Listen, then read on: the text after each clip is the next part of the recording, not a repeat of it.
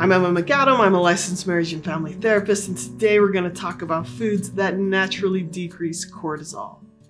Managing stress involves a lot of things, a healthy work-life balance, good boundaries, sleep, exercise, but changing what you eat can also have a big impact on your stress levels.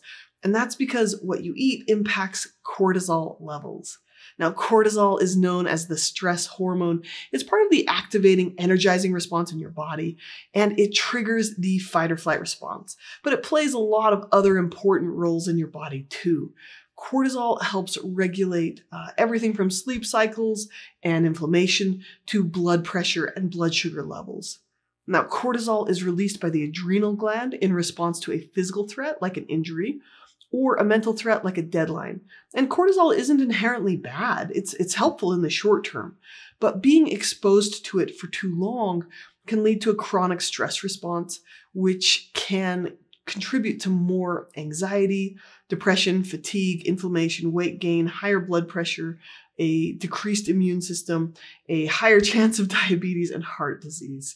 So you can see how decreasing cortisol can have a big impact on both physical and mental health. So when researchers explored how diet impacts cortisol, they found that people on a traditional American diet of high fat, sugar, and carbs had much higher cortisol levels than people who were eating more fruits, vegetables, whole grains, and polyunsaturated fats.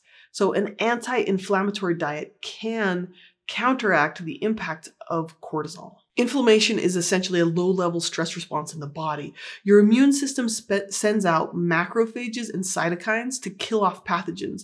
But the side effect is that it also damages healthy tissue and leads to chronic stress on the body. Inflammation also increases intestinal permeability, which is known as leaky gut. And this can allow bacteria into the bloodstream, and that can trigger even more inflammation to counter it. So when we eat foods that cause inflammation, we essentially trigger that stress response in the body. But you can choose foods that lower cortisol, inflammation, and the stress response. As we go through this list of foods, you may recognize it as having a lot in common with the Mediterranean diet. The Mediterranean diet has been found to be quite effective at decreasing inflammation, and it's been shown to improve mental health. Okay, one last thing before we jump in.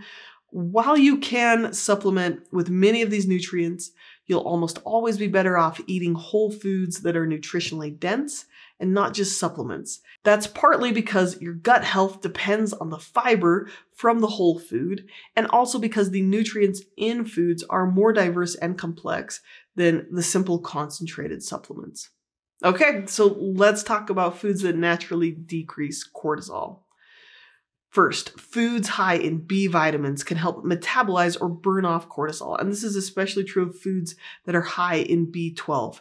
And these include organ meat, beef, chicken, eggs, nutritional yeast, and fortified cereals. So this is when they add B12 to cereals. Okay, next, foods high in omega-3s.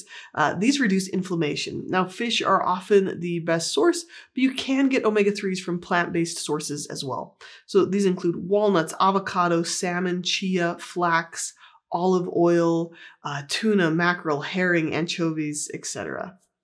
Next is magnesium-rich foods. Magnesium is essential for tons of bodily processes, but it's especially essential for relaxing muscles, reducing inflammation, and metabolizing cortisol. It also helps regulate the heartbeat and decrease blood pressure. When we're stressed, we excrete magnesium and potassium in our urine, and low levels of magnesium can intensify stress, which can create a vicious cycle. Now, getting enough magnesium has been shown to help decrease anxiety and stress. You can find magnesium in pumpkin seeds and other seeds like almonds and pistachios. You can also find magnesium in broccoli, bananas, avocado, artichoke, spinach, also dark chocolate. It's got magnesium, and it has high amounts of flavonoids, which lower stress reactivity in the adrenal glands. So yeah, chocolate, right?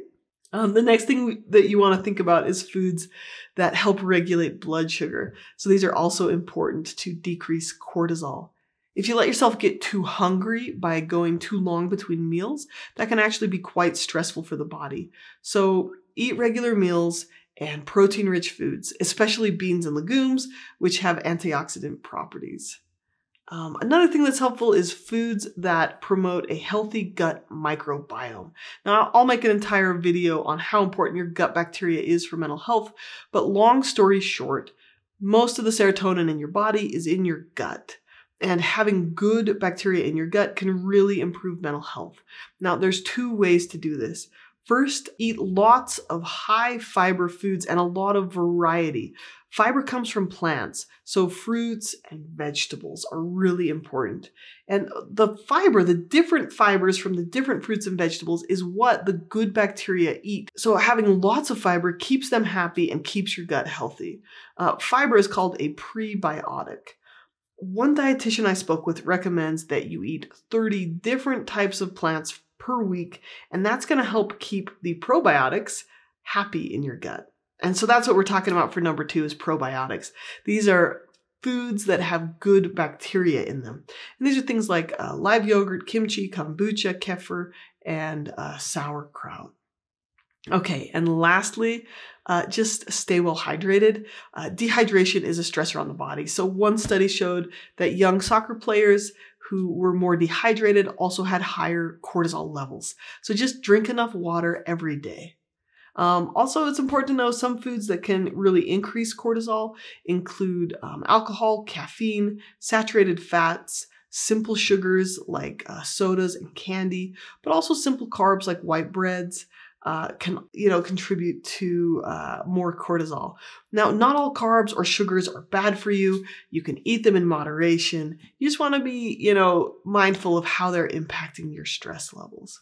Okay, so there are 5 types of food that can help you decrease cortisol and stress levels. Now, like I said before, you can't just rely on food for stress management. It's better to take a whole body approach.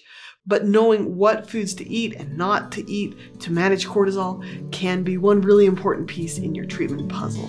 I hope you found this video helpful. If you'd like to learn more about how to calm the stress response in your body, check out my free course, Grounding Skills for Stress, Anxiety, and PTSD. I teach about 20 skills to soothe anxiety in your nervous system, and the link is in the description. Okay, thanks for watching and take care.